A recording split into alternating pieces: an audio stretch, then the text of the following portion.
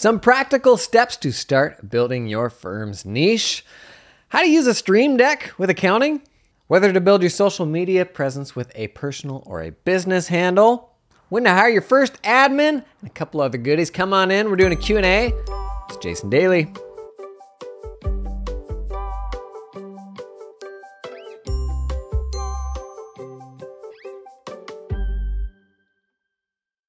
Okay, niche stuff.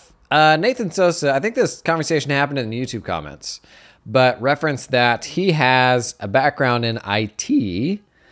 And I was like, have you explored like building the beginnings of a niche in some sort of IT domain? And oftentimes is a good place to start. My background, like the first 3 years for me in undergrad were doing computer science. So obviously I'm a tech nerd. I enjoyed the software stuff. And if I were to build a firm for myself where like I wanted to manage all those client relationships, I would have done it around software, probably some specific domain within software because I enjoyed that stuff. Like it was the stuff that I geeked with. And those were fun people to work with because we were like-minded. We were kind of nerding on the same things.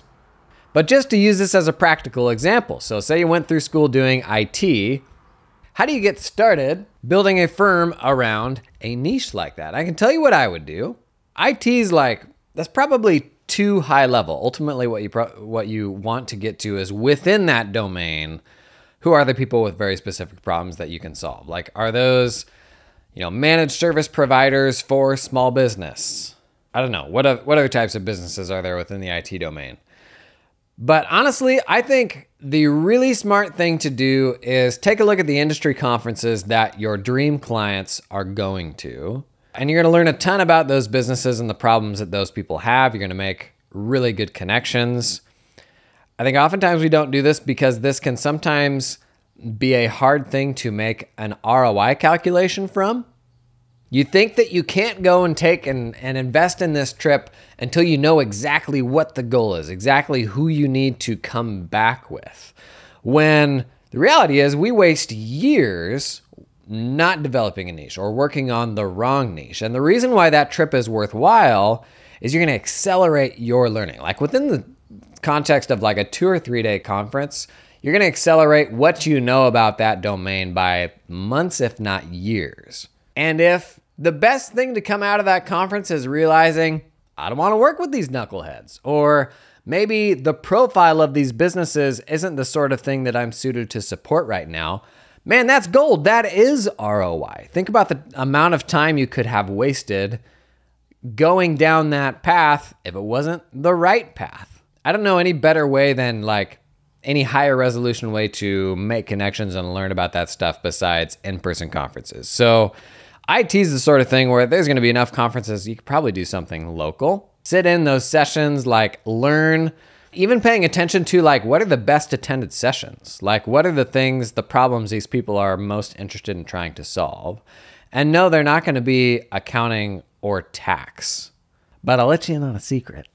Like, a lot of the content I develop, a lot of the ways that like I try to put stuff out to help people, buddy, it's got absolutely nothing to do with accounting or tax. Like this conversation here. Like, I guess it's connected to your accounting practice, but building a niche, there's some aspects of it that is like accounting firm specific, but not many. So there's a lot of ways that you can support these businesses beyond the scope of accounting and tax. I feel like accounting and tax is how you get them in the door, but then it becomes about everything else. And if you know everything else better than the person they're using now, which probably isn't a high bar, those folks will think that you're like one of one. Like you will have power to set your own prices. They will think that you can do that stuff fundamentally better than the person that they have just because you understand their needs. Now, you know enough to know that 80% of the time, the way that you're doing a tax return is going to be largely the same as it would be for any other industry. Not always the case, but most of the time that's going to be the case.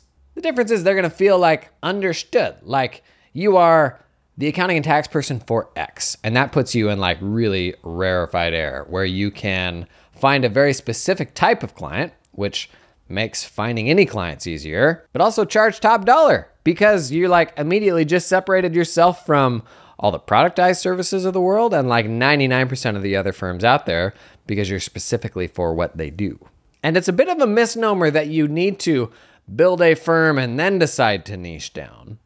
I actually think you can do just fine building a firm from scratch into a niche. And oftentimes, this firm will grow faster than a generalist firm. I can tell you the profits will definitely grow faster.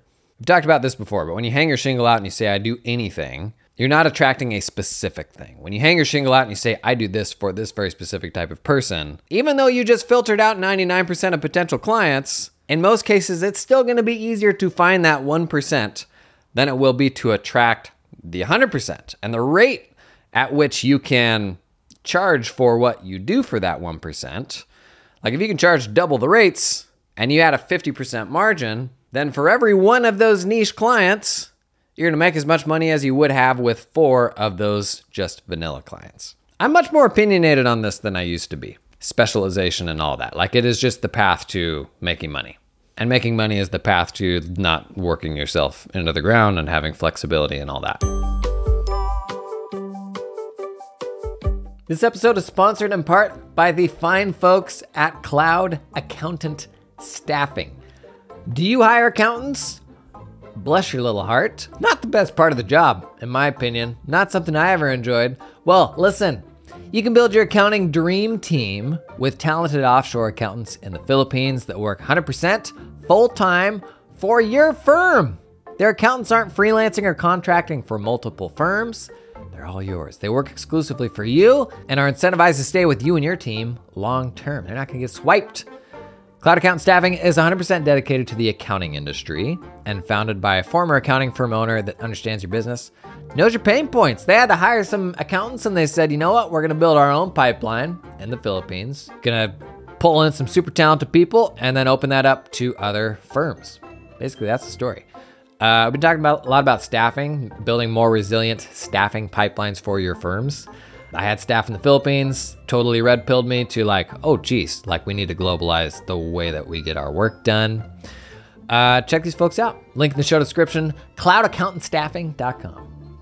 This episode is sponsored in part by Xero because Xero's Roadshow is coming your way, buddy. July 27th in Austin, August 3rd in Atlanta, but August 17th, Los Angeles in California at Valentine DTLA. Hang on, Googling. Oh, that is nice. Okay, if you've ever been to a Xero party at a conference or anything like that, you know these folks know how to put on a real nice event. How's 6 hours of CPE sound? How's hanging with a bunch of other forward-looking accounting practice runners sound? You're even gonna have some people there from like the app ecosystem. You know, the people that make the fun little tools you use. I've done some roadshows before, pretty solid. I'll put a link in the show notes to register if you're in the Los Angeles area, or if you're anywhere by an airport, because there's an airport in Los Angeles. Get on down to the Valentine DTL. That must be downtown LA, huh? August 17th, get some CPE and have some fun. Okay, Stream Deck stuff. If you don't know what a Stream Deck is, it's by a company called Elgato. It is a little thing that sits on your desk and it's got a bunch of buttons. And these buttons are super programmable. They originally came around for streamers, like online streamers, usually gamers, Twitch, stuff like that. And you use these buttons to like kick off automations like scene changes and like the video that you are streaming. All sorts of different things. But they're like infinitely customizable so that those buttons can do anything. Now, I own a Stream Deck, but I don't use it much. The people that I know swear by them. I think a good place to start with how to use a Stream Deck is, I think we all log in the morning and we have like 10 different things that we start up or something like that. Or when you're working within a QuickBooks file, for example, there's probably 10 screens within QuickBooks that you spend 99% of your time on, right? And so on your Stream Deck, have buttons for those things. If you're working in QuickBooks, have a set of buttons for when you're working in QuickBooks so that you can hit the button to open a tab for this. Or hit a button to open 8 tabs of those things that you commonly use. A lot of people use Stream Decks for like, you know, like physical button shortcuts for Zoom. So you don't have to go and find like the end meeting button. It can be useful, especially like those batch actions. In my experience, oftentimes there is a like a built-in like keyboard based way to do the same thing also. So like, for example, Hector Garcia's got his QuickBooks Online extension that like lets you set up custom keyboard shortcuts for navigating to anything within QuickBooks. I lean more towards those sort of things, and I'm a big like desk clutter guy. Like more stuff on my desk is kind of irritating. There is an entire Facebook community of like finance and accounting folks using Stream Decks. I'll go find that after this and I'll link it in the show notes. There are some people doing cool stuff. I've shared a lot about Stream Decks, so I think people just assume I use it. Honestly, I've got one, but like I don't use it that much. Question from Ryan in a YouTube comment. I have a question about personal usernames versus business usernames when engaging in social media. For example, on Twitter, as a firm owner, I may engage on tax Twitter using my own name where there's a lot of shop talk. But if I use that same username to engage potential clients, I wonder if it may seem confusing to them since the shop talk is less client focused. At the end of the day, I'm a firm owner who's trying to figure it out. Do we show the client we're still figuring it out with our engagement in the shop talk? In this scenario, I'm providing accounting services to clients in a niche that is not all accounting focused. For me, in the process of learning about the YouTube algorithm, which is very similar to all the other discovery algorithms now, there's so much value in understanding how algorithms work these days because so much, I mean, almost all of discovery is happening via algorithms these days. Like I said this before, but you got a bunch of people standing in line at a coffee shop. If somebody's not looking down at their phone, like if they're looking up and looking around the room, that is weird. Like it's uncomfortable at this stage because everybody head down, they're scrolling something on their phones. That's just how people discover stuff. That's how they find new information, right or wrong. So the key to getting in front of people in that context is understanding how algorithms work. And people like to play the victim card and be like, oh, the algorithm hates me, this and that. Like it is a cold, heartless computer that is working according to a set of the rules. But the better you understand those rules, the greater the likelihood that like your stuff will get surfaced in front of people. Because if you're on Twitter or something like that and somebody tweets something or you tweet something, 90% of the people that follow you will never see that in their timeline. Like I think many of us have this kind of old, very basic kind of understanding of what these platforms used to be. It used to be a feed, like back in the day, Facebook was just a feed of chronologically all the stuff that the people that I follow post. And most of the platforms we use now are so far removed from that. And that's part of why people really like Threads right now, is it's this sort of simplistic version of this right now. But your Twitter feed, TikTok, YouTube, all that, what that shows is the stuff that it thinks you're most likely to engage with. So it looks at other people who are similar to you. What do they engage with? If they like this thing, it's going to increase the likelihood that it puts it in front of you. That is how stuff gets presented to you. And on the other side of that, when you are creating content and posting things, you need to be mindful of that. Because if I post something about running a firm, the people who are most likely to engage with that are the people who are also running a firm. And if 100% of my following, this is important, if 100% of my following is people who are firm runners, then a high percentage of the people who follow me will engage with that tweet. But if, for example, I haven't refined my online identity and it's a scattered kind of following, let's say for me, it's like no-code people and AI generalists and accountants. If I then post something very nuanced about running an accounting firm, that's not relevant to a huge percentage of the people who follow me, which by default is going to mean that a very small percentage of people will engage with it, which will decrease the likelihood that it's put in front of more people. Now, I've gone back and forth on this a ton as I have grappled with, do I keep my online following super, super niche or do I open it up? Because I can look around at all these other people that are making more generalist mainstream content and I'm like, oh man, I can do better than that. But as soon as I open that up, when I talk about the stuff I most enjoy talking about, running accounting firms, the level of engagement will go down because the relevance to my following gets worse. So algorithms will have an expectation for, like, they're doing their best to get your information in front of the most relevant audience. If you're really going all in on content creation, it has to be focused for a specific audience. The moment you kind of jump into different domains, all of your content is penalized by the algorithm because it's not for any specific person. If half my audience is AI generalists and half my audience is accounting firm people, when I talk accounting firm stuff, none of the AI people care. And so the algorithm sees everybody scrolling past this post and they're like, oh, this post stinks. I'm just not going to put it in front of people. So Ryan, in your case, the way to manage this is, and like it's annoying, but the way to manage this is with separate accounts.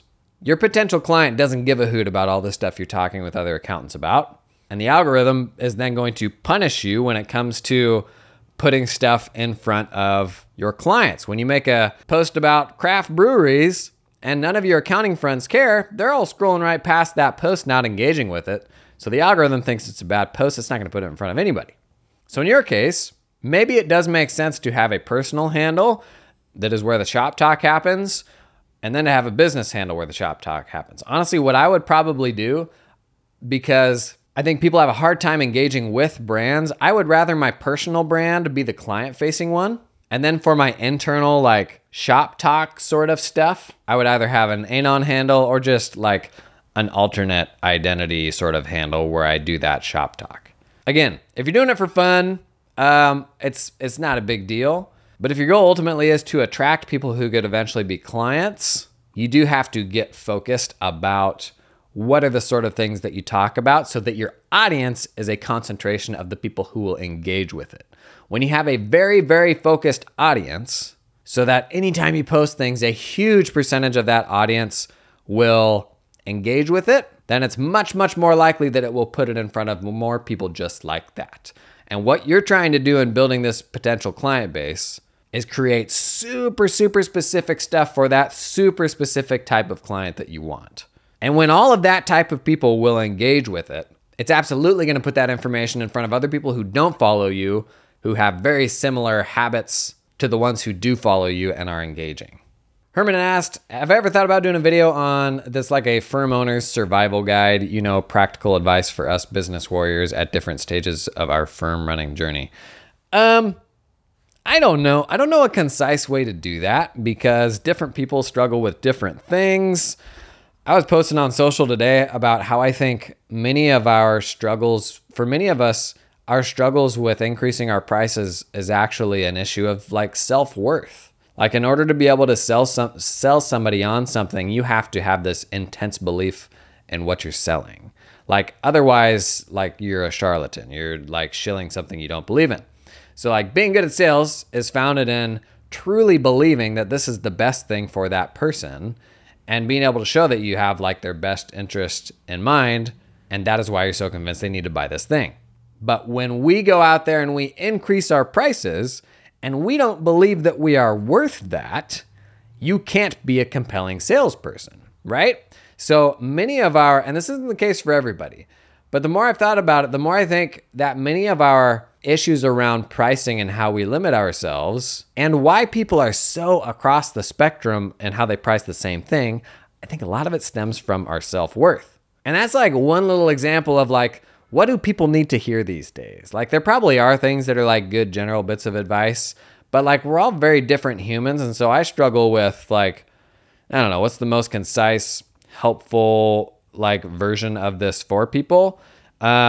What I enjoy about this and the podcast is that we get to explore a whole bunch of those different rabbit holes. And it's kind of wild, like how much there is to talk about. The fact that we can turn up on this show pretty much every day and more or less talk about something that we haven't talked about all that much. I think it just goes to show you like how much nuance there is in what we do, how different people struggle with different things. And for me personally, I don't know that there's been situations in my life where I was able to like sit down and consume this thing that was like, okay, here's everything I need, right? Like there's a version that like maybe gives you the 50% that most people need, but then there's a lot of detail, like how do you fill in kind of around the gaps? And what if I don't want to run a firm like that? What if I actually want to run a firm like this? In many ways, as like, you know, my business as a, I don't know, content creator, somebody just trying to be helpful online, my business would be a lot more simple if I centered it on like one thing. Like that's how you build a business like this these days, is I have like a one sentence statement of, I help people do this. And if you look at other people in the industry who are smarter than I am, like that is how they've set up their businesses. But I feel like I'm kind of the opposite. Like I enjoy, like when I was running a firm, there were just so many nuanced aspects of things that we struggled with and what the right answer was during different periods of developing the firm and when we were limited on hiring versus when we were trying to grow, that at the time what I wanted to hear was more of the nuance. And so I don't know, I feel like I am kind of the opposite of that. And there's probably other people in the profession that could give you a better, more concise survival guide than me. What I enjoy is like being able to explore the nuance with people. At some point, the stuff we talk about here, I'm kind of putting together a content team of, having a 500 word, kind of like a mini blog post on most of these daily pods.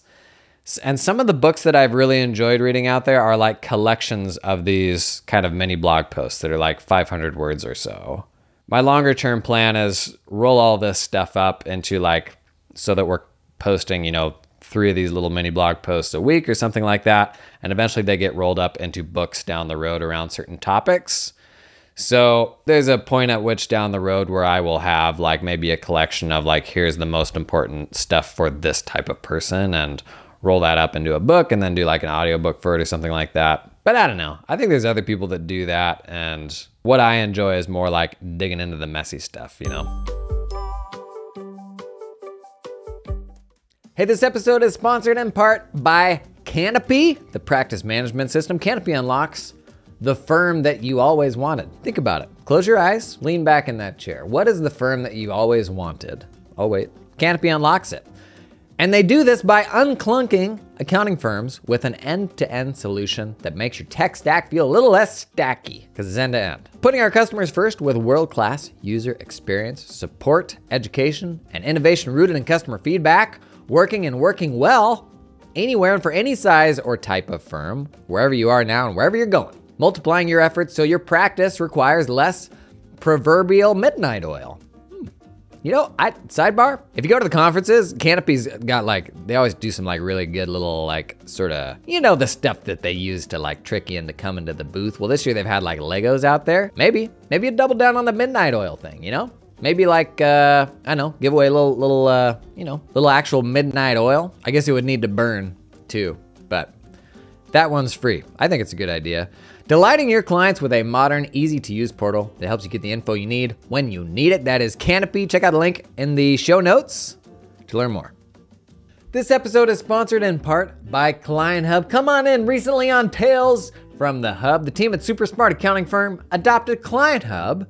And recently, I talked about the trade-offs of optimizing for the firm experience versus the client experience. You may have seen some discussion on that. Super Smart Accounting Firm, they were thinking along the same lines. What they ultimately decided, they needed an option that optimized the client experience, that exchange of information. They chose Client Hub because it was designed for an amazing client experience, and their clients love it. They love the mobile app. They love the intuitive interface. Even better, client communication is no longer scattered all around in siloed email inbox. It's all in one place. Everyone describes Client Hub as simple, intuitive, and efficient. Everyone. Ask anyone. That's what they say. That's the magic of Client Hub, and it transformed this firm. Buddy, this year they are raising prices because that client experience is off the charts, and everybody's tickled about it. They love it.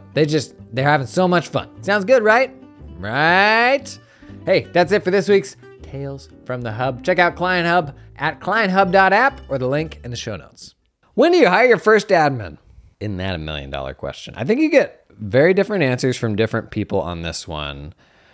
I really struggle with, and this is me personally, I don't think that I would ever enjoy truly being the only person in my firm because there is so much grunt work that comes with just operating a business. And if you're responsible for everything, it means that you're doing a lot of low value stuff that is honestly hard to not do within a business. There's certain things that just have to happen.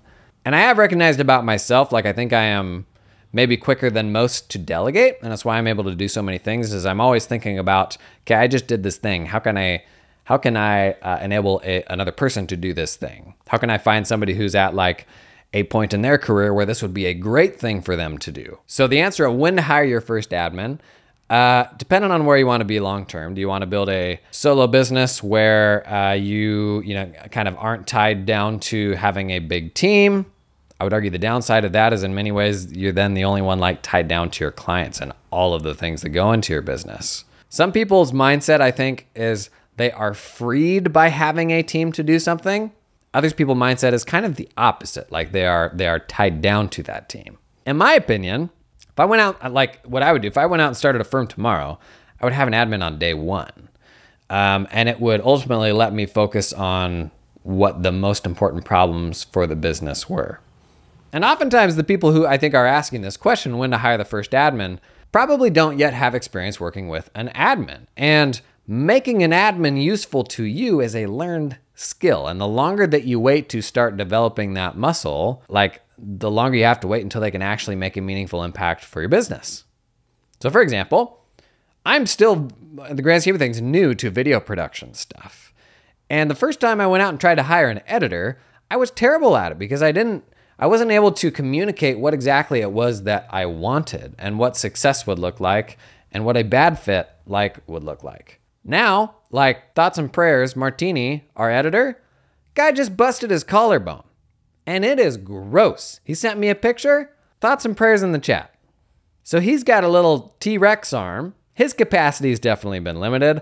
I've been needing to pull in another editor for quite a while, but like it kind of like kicked me into gear. I'm like, okay, we got to go like pull in another person for managing this stuff. And I want to do some more stuff with like shorts online and stuff like that. But this process now that I've hired a number of editors before, so much tighter, so much clearer, much greater likelihood that I will get exactly from this person what I am needing than the very first time that I hired an editor. So I think that really all of us should be thinking about how can I use another human being to effectively extend what I'm capable of? Like that is a learned skill that I think all of us should be investing in.